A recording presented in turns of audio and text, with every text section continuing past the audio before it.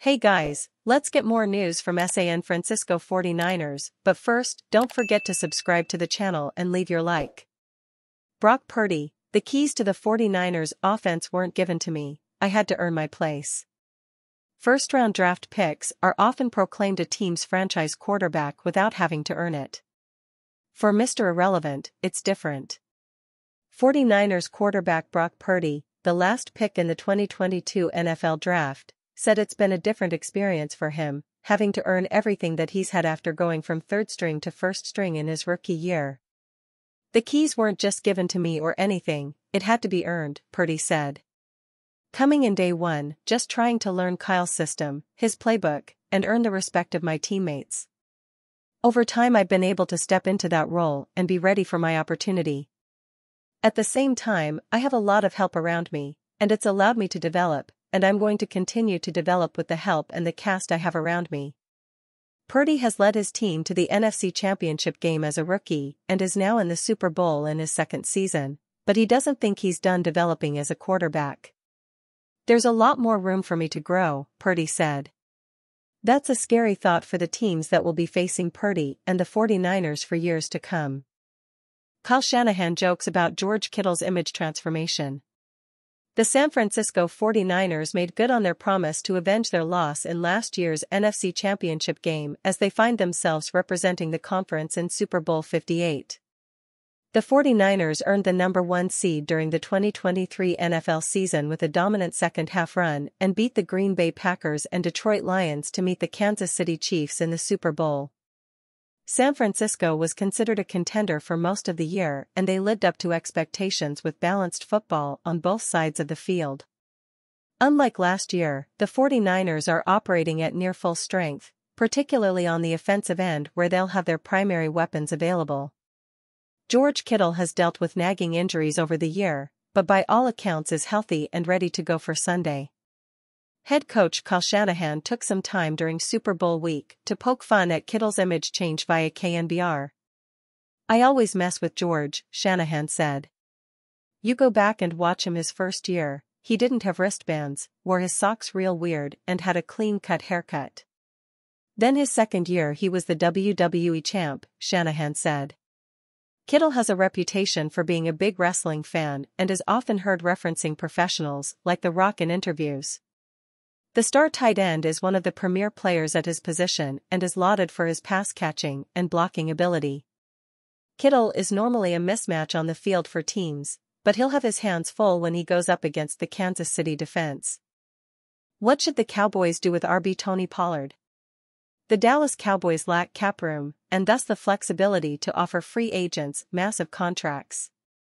OTC estimates the Cowboys are $19.74 million over the cap, meaning the franchise must make tough decisions, letting some players walk while others stay. Perhaps the most prominent of their 16 unrestricted free agents, running back Tony Pollard.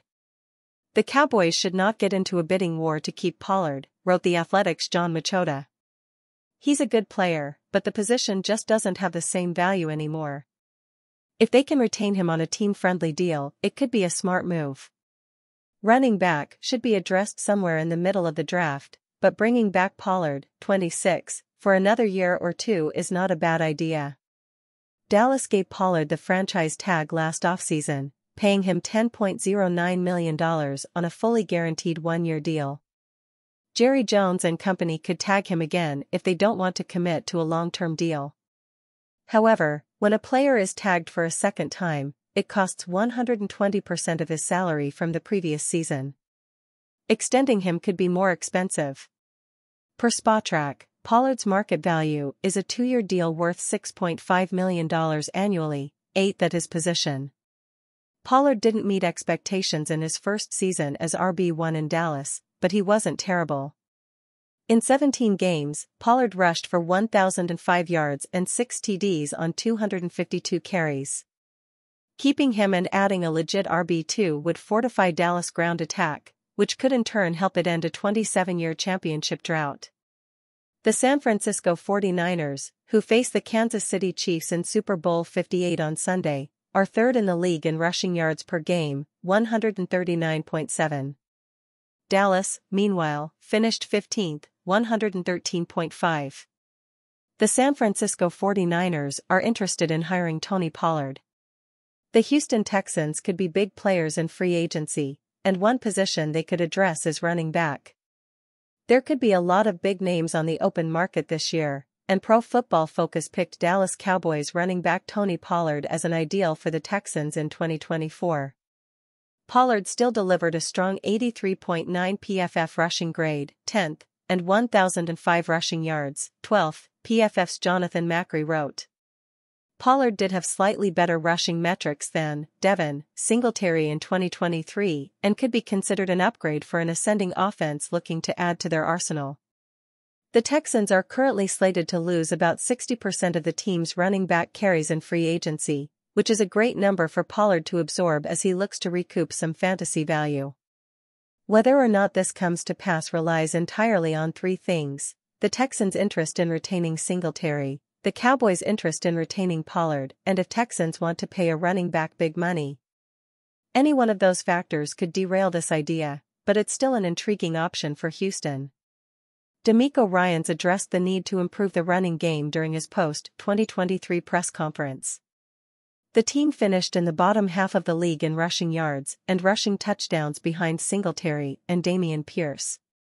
However, the cure might just be better run blocking up front rather than an entirely new rushing attack. The Texans will surely make some personnel changes in 2024 if they want to repeat as AFC South champions and progress further in the playoffs.